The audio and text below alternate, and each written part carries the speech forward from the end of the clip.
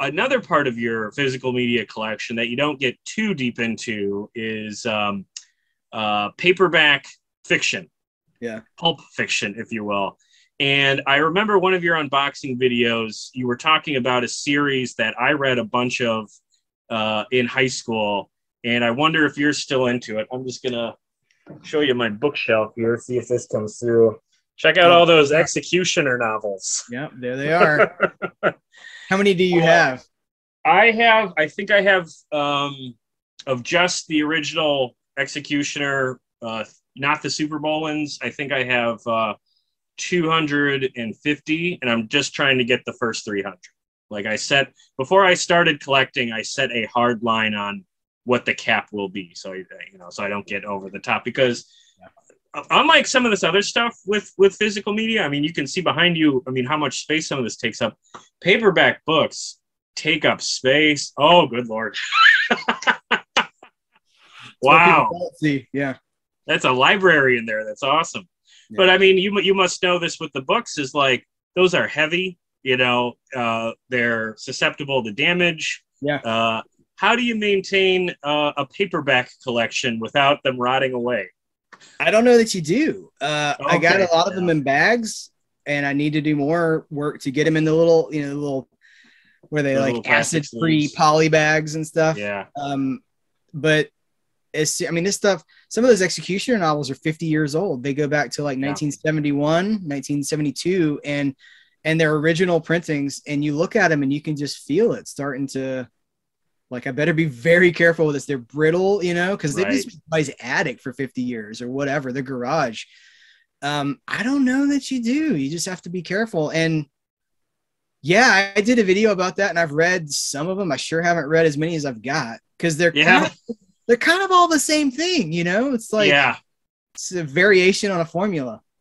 But I read them when I was in high school. I read them. The later ones, because I was a big action movie fan, and it was sort of like that same thing but in books.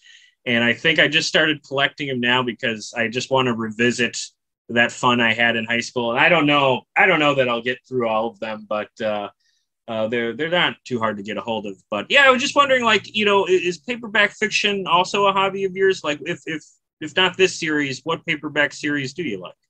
I do love, I'm a big reader. I read every day, and I love pulp. I love old detective novels. I love sci-fi from the 50s to 60s. Here's something that I've not talked about at all anywhere, but I'm doing a lot of stuff digitally now because I just don't have room for things anymore. Like chasing some of the books that I want to read. I'm like, oh, I can download this for free from Amazon. Mm-hmm. Okay, I'll do that. So I'm reading like, what's the Amazing Stories magazine, starting with the 20s. And it's just short. It's magazine stories that they would run, 10 pages or 15 pages. And it's the compilations of the best of those. I read them on my tablet. Right. So yeah, I have all this physical media stuff, but I also really see the value of just having it in your hand. So there's whatever works. And it's cheap too. Some of that stuff's in the public domain, so it's really cheap. But I'm a nerd. We started this conversation by talking about what I'm interested in. I'm just a nerd. I like stories. I like space. I like action. I like, cool detective stories and things like that. And there's more of it than I'll ever get to, because there's thousands of these, you look at I have the Executioner novels. They're still doing them. I bought one a couple of years ago. It's number 500 and something. And I'm like, okay. Yeah. I can't imagine what current Executioner novels would be now. I think I have a fond memory of them because when I read them in high school, occasionally they would get like downright funny. Like I remember there's a scene in one where Muammar Gaddafi like shows up and he's like taking shots at him. And it's just like, this is a real life dictator that you've turned into a character in the book, and you're not even going to kill him off. I don't know. It was just like that, like sort a of Nicolas Cage movie. Right. Yeah. Yeah.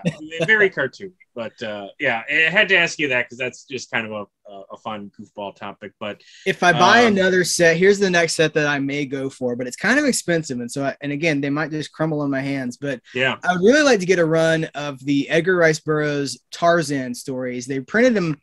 They kept them in print for a long time, and they're probably still in print. But there was a particular run in the 70s, maybe into the 80s, and they had the coolest covers. I think they're Frank Frazetta covers, which if you know that artist, it's like beautiful, like Conan kind of art, but it's Tarzan, and they are gorgeous.